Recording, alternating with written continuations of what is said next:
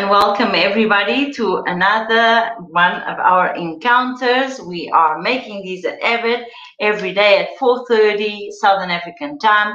We meet up here on Facebook and YouTube. Please, if you are enjoying these sessions, either up or down, depending on the platform that you are watching us, please put a like, subscribe to our channel, and pencil in for every day as the things are coming forward about what we are going to talk. So last week we have started a series of events regarding Portuguese cuisine and how social and cultural and impactful the gastronomy is in the mindset of Portuguese people and Portuguese descendant as well, and how much do the population in general are aware of these same impacts. And yesterday, so another week have started, and we began with the history or Portugal historic background. So we started about the Celts and the Phoenicians' influence in the Iberian Peninsula and Portugal. And today we have decided that we are going to start talking about the influence of the next people coming, which is the Roman influence. So myself, I was brought up in Angola, as you know, and with the independence war in 75, I then moved to Portugal, not as a retornada because I was not returning to Portugal because I was not born there, but my family was retornada, they were returning to Portugal, and I arrived to my godmother's villa or town, which is it was at the time a village and is now a city, and it's a real city, Caldas de Vizela, and it's also home to Roman wombats. So we even have a little statue that's representative of an original that is called Vizela Romana, that is in our municipal garden, no Jardim Municipal, to honor these warm baths. And the image that you have seen as the slide is actually regarding that. But there are many others, so it's not only in Vizela. So with this series, we are going to explain to you, and there's a sequence. Who were the peoples that arrived to what is today Portugal, and what have they left and what have they impacted to Portugal of today and Portuguese of today, being a result of thousands of years. So we have started with 3,500 to 2,000 before Christ, and the Celts either in the north, Viana do Castelo, Guimarães, Braga, Briteiros, Vila Real, but also in Évora and with other towns, and the monuments and the entire village, they are still up for us to see and have been discovered and recovered for us to learn about these influences. So the following people were the Romans. And today we're going to talk about the Roman Portugal. And as you know, the Romans overran Gaul, which today is France. Many of you have read Asterix, I would say, and Asterix was a figure, a cartoon that was the Viking that was fighting the Romans in Gallia, Gaul. Remember, Portus Calem, but also Portus Gallia, and we're gonna see why. So The Romans overran what is today's France in 7 years, but it took them almost 2 centuries to completely take over Iberia. The leader of the Lusitanians, which name was Viriathus, led these people in a triumphant campaign against the Romans, which led to his death at the hands of hired assassins. So even today in Terras de Viriato and in Viseu, there is this homage to Viriato and his bravery. After Viriato's death, the Romans were able to take over, and the Lusitanians withdrew to hilltop villages of the rural northwest and maintained resistance for several generations, with occasional raids on the settled territory. The Romans, they settled everywhere, but their numbers in the north was comparatively small. The south was more to their liking, because the lands were flatter, so it was better for agriculture, but also for architecture. It was easier to transport waters with the aqueducts, and the climate was also warmer and with more specific rain seasons, which was better for growing wheat, olives, and grapes.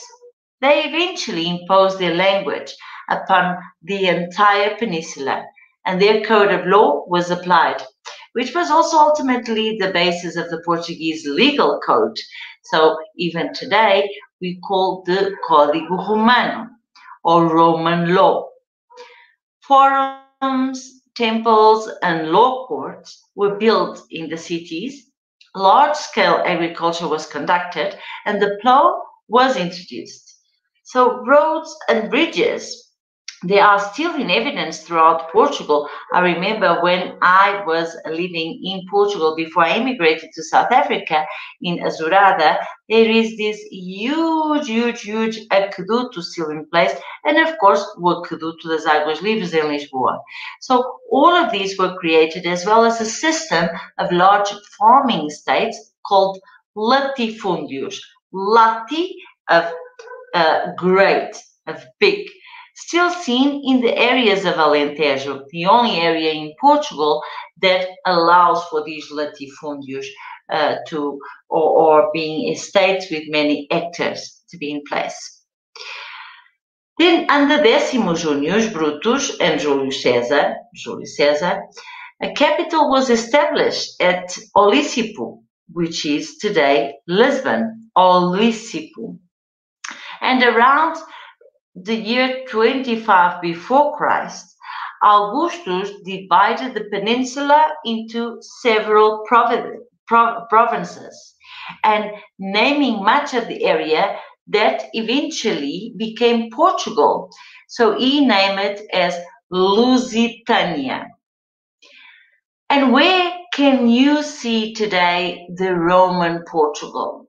In the city of Évora are the impressive remains of the 2nd century Temple of Diana with 14 Corinthian columns. Very in very good conservation still.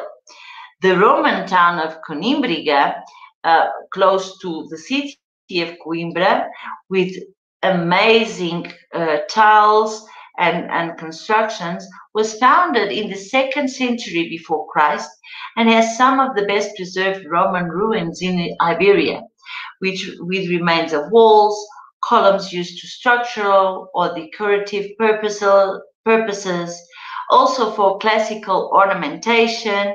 It has an aqueduct, we call it aqueduto, has fountains and baths with magnificent mosaics and tiles, some of which can also be seen at the site museum now in place. And then you can also find Roman remains at Istoi. Istoi in the central Algarve.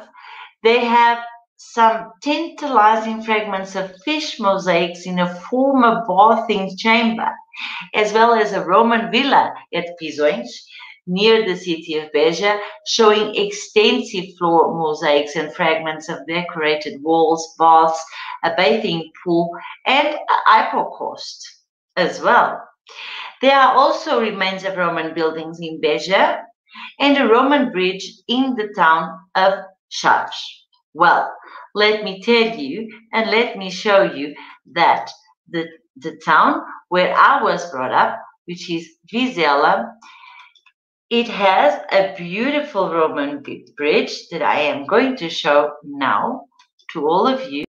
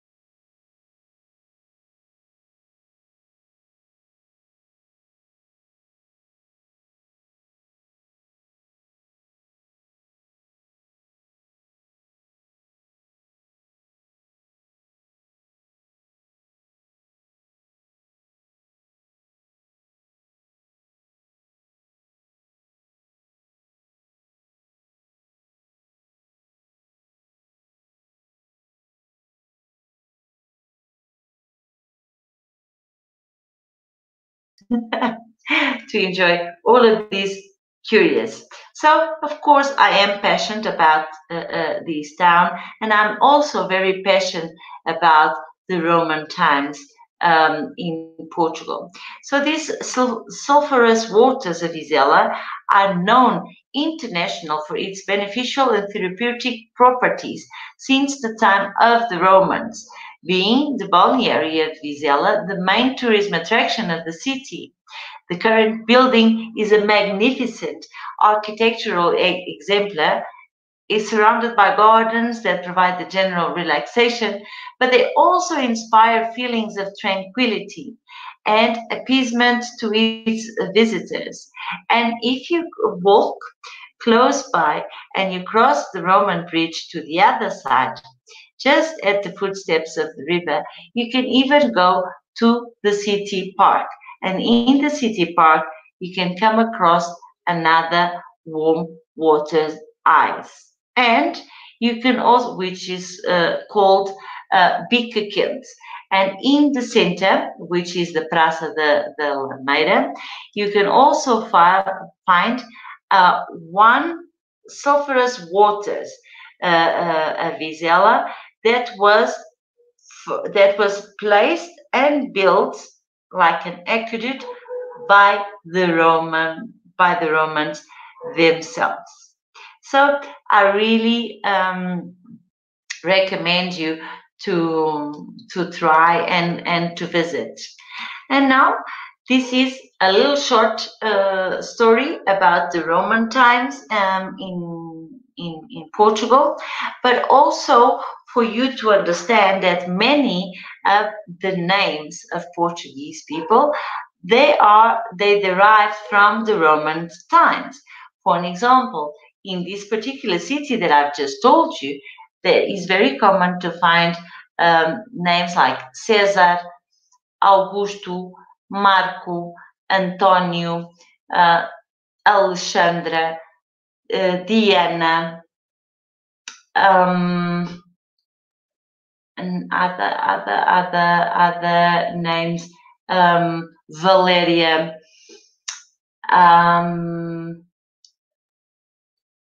let me to Alexandra, So all of these names are all Roman names, and they stay until today, because it's so much the influence of the Romans in the Portuguese culture that it is evergreen. It's always updated. It's always modern. We still derive our language from the common Latin, which is derived itself from common Roman. And still today, many of us, and it is still compulsory in primary school, that we all learn Roman numbers and Roman alphabet as well. So it is very important to not let down the importance of the Roman and the Roman culture and the Roman legacy in Portugal. Also, remember that Portuguese law is based on Roman law. I hope that you have found it very exciting again today, and that you are able to call your family and your friends to join us in these interesting conversations. And tomorrow we're going to touch base on the next people, the next povo that occupied the territory, and what was the influence, and what is today, where we can see still traces of their stay and their legacy as well.